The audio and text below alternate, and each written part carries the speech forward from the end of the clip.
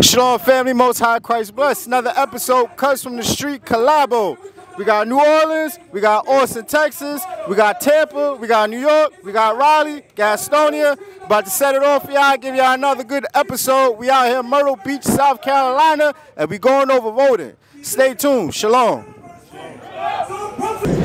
Alright family, I have here with me Fan the Man. My name is Kenyon. Kenyon? Yes, sir. They call me Pernandi. What's that? Say it one more time. Pernandi. Okay, I heard that. Miriam. My name Todd. Lemuel and Marilyn Johns. Okay. Jermaine. All right, so y'all married couple? Yeah. How long y'all been married? 46 years. 46 years. So y'all seen a lot. Y'all got a lot of wisdom, right? That y'all can give to the people. So what we want to know, okay? Are y'all voters? Yes. Yeah. Okay, so there's an election that's supposed to be coming up real soon, right? Correct. Okay. Who you think you voting for? I'm voting for Biden. Okay. What about you, sis? Biden. Okay. Why would you vote for Biden? Right now, the Democrats have a plan Okay.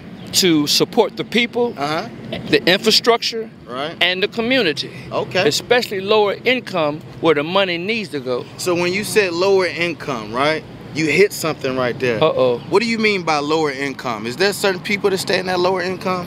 Right. I'm saying like college is not for everyone. Okay. So we need more technical skills so that we can employ those who work better with their hands. Okay. Right now, there's no support in that area. Okay, what about you, Mama? We're talking about the people who are working.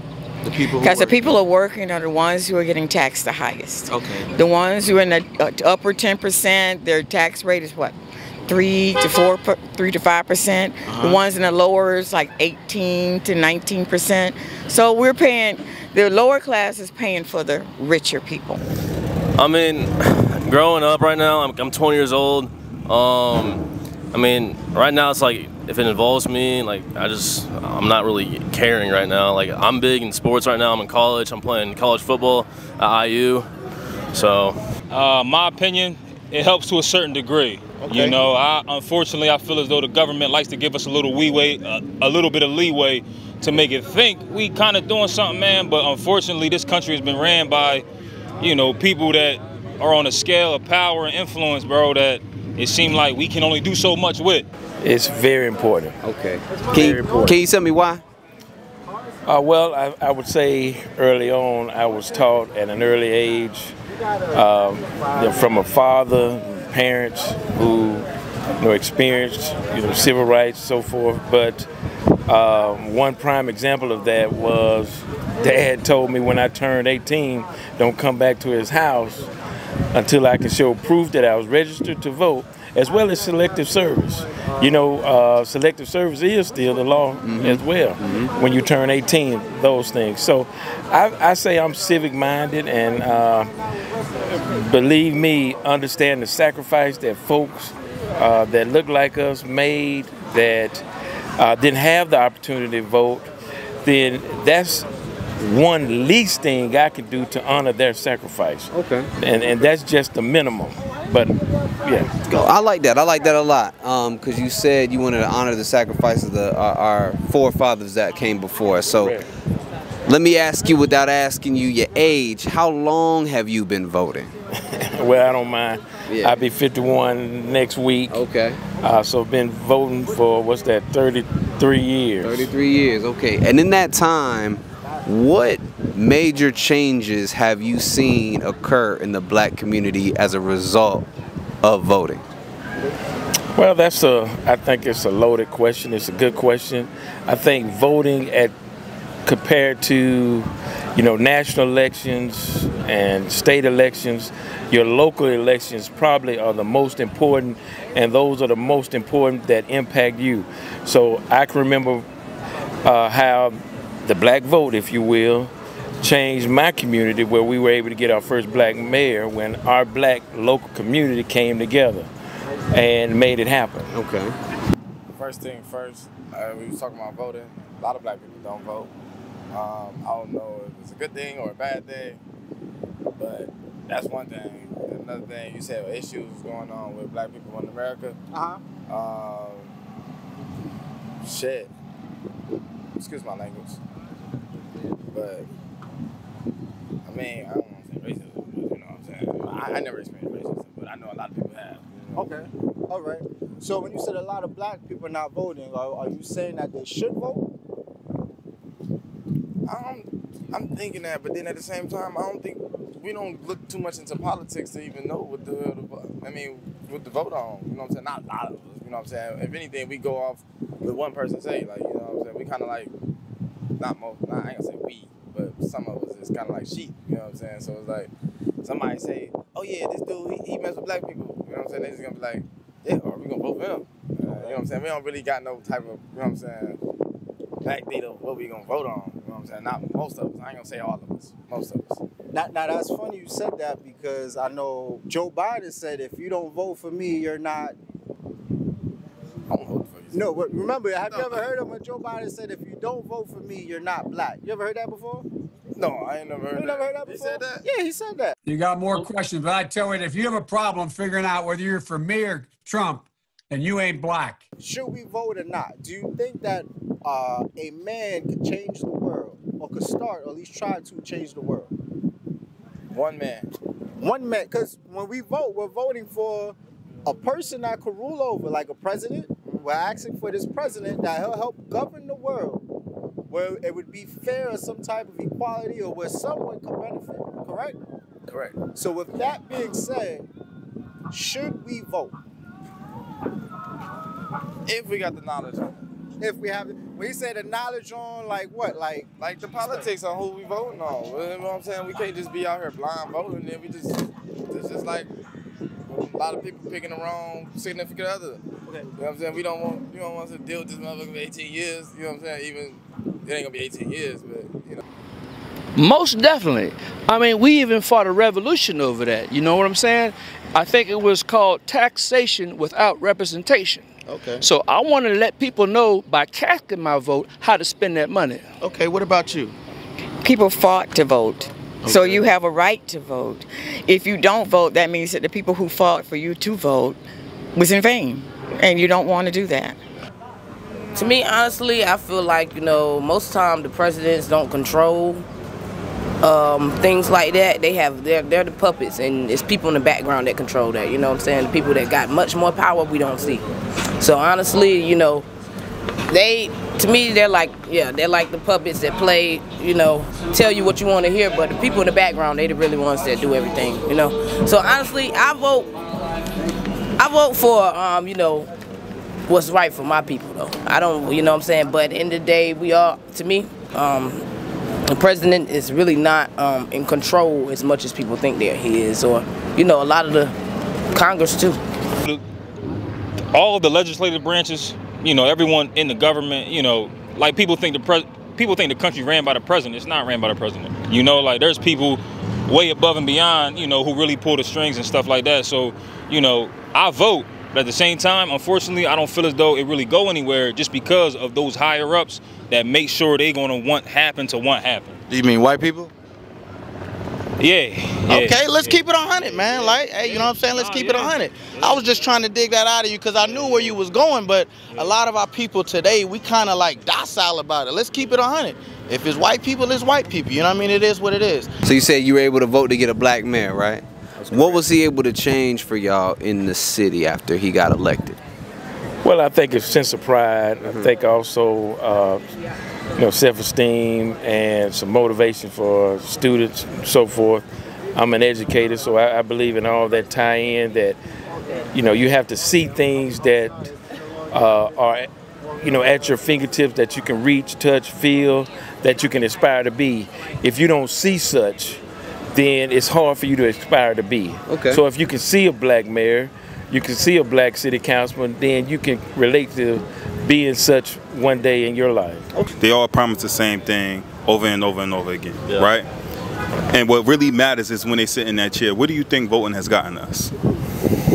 I mean, nowhere, to be honest, because, I mean, you had one party and then you have another party and they're not really doing shit for our economy. Hosea 8:4. The book of Hosea, chapter 8 and verse 4. They have set up kings, but not by me. So when the Bible says they set up kings, but not by me, that's right on what you said when we talked about Obama. He was like, hey, I was 12 years old, and you said, I didn't know too much about him, and then they used him for other things. You said that, right? Yeah. What you said aligns with the Bible, whether you knew it or not. Because read that part again. They have set up kings, but not by me. They have made princes, and I knew it not. Of their silver and their gold have they made them idols, that they may be cut off. So when we set up these princes, these rulers, or these presidents, we make them idols. The book of Daniel, chapter 4, verse 17.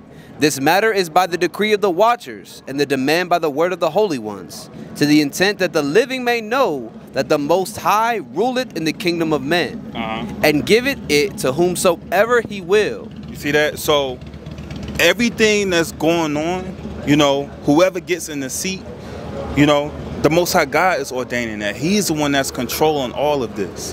You know, this is why you said, you know, oh, you don't think the president, he don't really control nothing. You're absolutely right. You don't. He doesn't. You know what I'm saying? Go ahead. And setteth up over it the basest of men. You see that?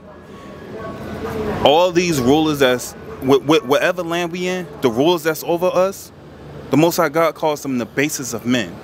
Now I want you to examine something real quick. The basis of men. They're being called the basis of men.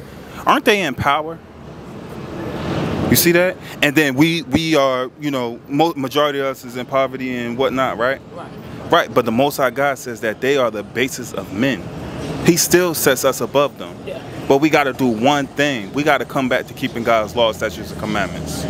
Give me Deuteronomy 17 and verse 15. Because this is a new thing that our people do. You know what that says? We have a loss of culture.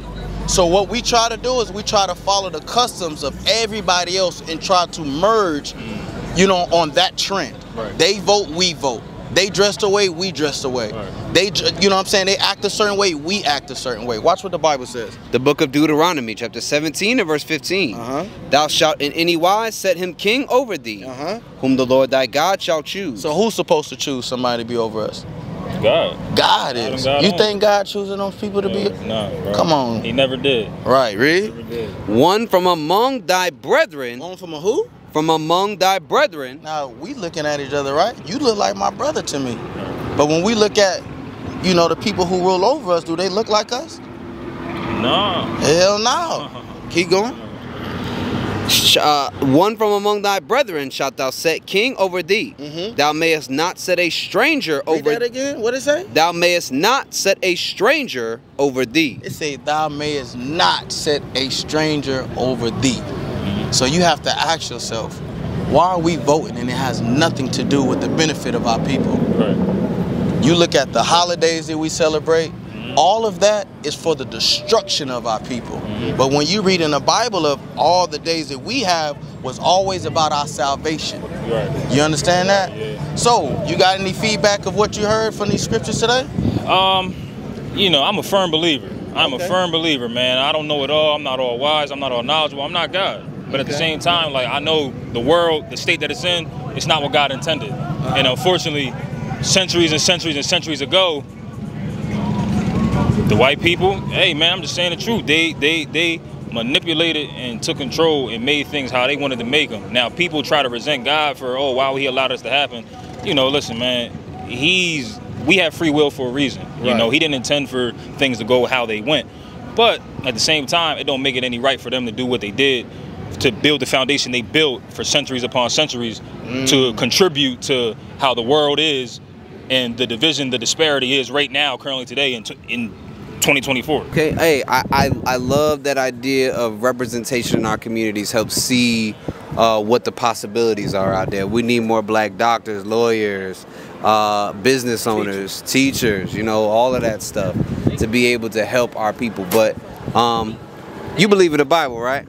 I do. Okay, so let me get you a little bit of a biblical perspective on what is going to be the actual solution to the things, the problems that we see in our communities. You all right if I do that? Sure. Let me get Solomon.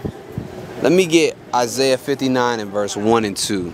Let me get that real quick. I'm going to show you, because a lot of the problems that we see in the black neighborhoods, drugs, single parent households, high incarceration rates, all of those things have never been fixed by voting, have they?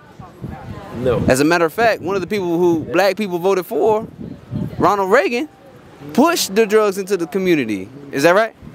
I'd say that may be, you know, some people's perspective. Sure. Yeah, he was around during that time. I ran country. Yeah, that's how they got it. Now watch this, watch this. The book of Isaiah, chapter 59, verse 1. Behold, the Lord's hand is not shortened, that it cannot save, neither his ear heavy, that it cannot hear. So a lot of times in the black community, we try to think and wonder why it is that God has not solved our problems yet. And heard our cry. Right. Because it's honestly not going to be man that fixes it. It's going to be God that fixes it, right? So why haven't we gotten fixed yet? Come on. Verse 2. But your iniquities have separated between you and your God. It says your iniquities or your sins is what has separated us from our God. Come on. And your sins have hid his face from you, that he will not hear. That he will not hear. Now let me get Hosea chapter 6 and verse 1. So if our iniquities separated us from God, what's the solution? Is it voting? The Bible says no. The Bible says the solution is to come back to our God, because when we do the things that is pleasing in his sight, then we will be able to fix our issues in our community. Watch this. The book of Hosea, chapter 6 and verse 1. Come and let us return unto the Lord. It says, let us return to the Lord, because we've departed from him through our sin. Come on. For he hath torn and he will heal us. He have torn us in slavery, crack in the 80s, single parent households, mass incarceration. He's torn us in those ways, but he hath smitten and he will bind us up. After 2 days will he revive us. In the third day he will raise us up and will and shall live in his sight. And we shall live in his sight. So over time the Most High is raising up the spirit of the men and the women of the nation of Israel to do what? Keep his commandments and repent. And that's how we're going to be able to be saved. Hey, Shalom family, Most High in Christ bless. We had another successful Cuts from the Streets out here in Myrtle Beach. We got the heartbeat of the people, got them talking about what's going on with the political system and with voting. Lord's will, we'll have some great interviews to show y'all. Most High in Christ bless from South Carolina. Don't forget to subscribe, comment, like, and share on all the YouTube videos. And with that, we say shalom. Shalom. What is the nation?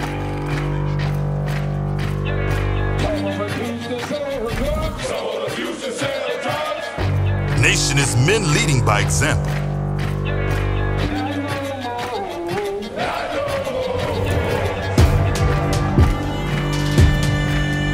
Nation is family.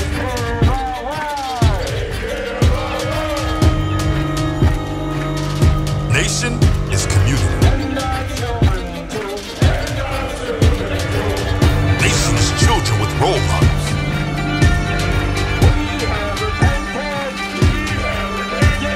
Nation is unity.